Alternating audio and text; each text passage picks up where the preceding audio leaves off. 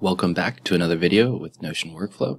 Today is going to be a short and sweet video where I share a very simple formula so we can sync two date properties in Notion Calendar and Timeline views. We can also apply this to the Notion Calendar app. I'll also just share the Notion formula off the bat so that you don't have to watch all the way to see what the formula looks like, but let's get started. So as we all know, the Notion Calendar app and Timeline view reference a singular date property for the view to work. So what if you had two date properties that you wanted to account for automatically in the Calendar app or Calendar database view? You could create two separate views to account for each date, but today I'll show you how to sync two date properties into just one view with a very simple Notion formula property. For example, when it comes to planning something, what if you had an expected date and an actual date property?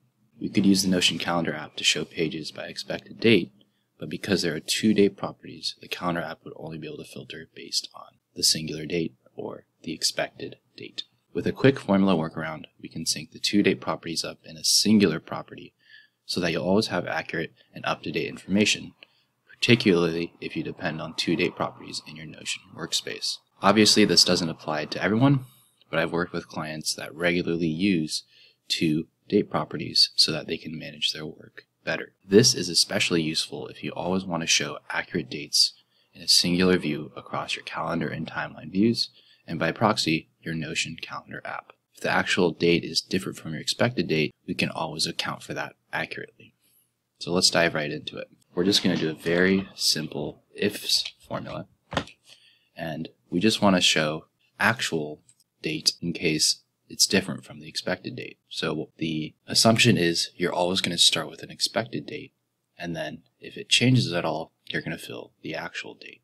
And this logic is really important because that's how we'll be framing the ifs formula. We'll start with the ifs formula function, and we want to reverse engineer when we want to show the actual date versus the expected date, right? And so the only time we want to actually show the actual date is when it is not empty, right? If the assumption is that we're always going to have an expected date when we're planning something, we want to account for when the actual date gets filled.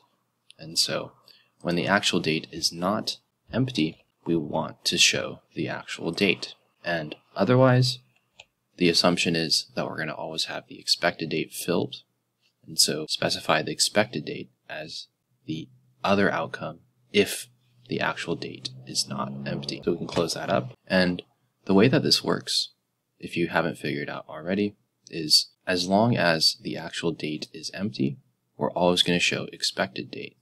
But if it isn't empty, we're going to show the actual date.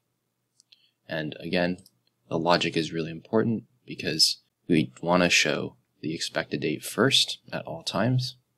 And if anything changes, which becomes the actual date, we want to make sure that we show the actual date instead of the expected date. And so the reason why this formula works when you sync it with a calendar or timeline view is because both outcomes are date formatted outputs. If these weren't date formatted outputs, we could not use this formula property in the calendar and timeline view and in the calendar app itself. So we can click on done. As you can see, if I remove the actual date, the expected date shows. If I add an actual date, it updates accordingly. So if we go to the calendar view, for example, right now it's automatically based on the expected date, but now we can change it to the formula because the formula has two date specific formatted outputs that now the view can reference. So we can do on formula, and notice how that changed, right? It went from July 3rd to July 16th. Now if I change it back, now it goes back to July 3rd. If we do actual date, it goes to July 16th. But now we've created this formula so it'll reference either or depending on what's filled. Same here with the timeline view. We go to July 3rd because that's the expected date. Now if we change it to the formula, it jumps to July 16th, and that's exactly how we want it to work based on this very simple ifs formula that we've created. Now, if we go to our Notion calendar and add a view.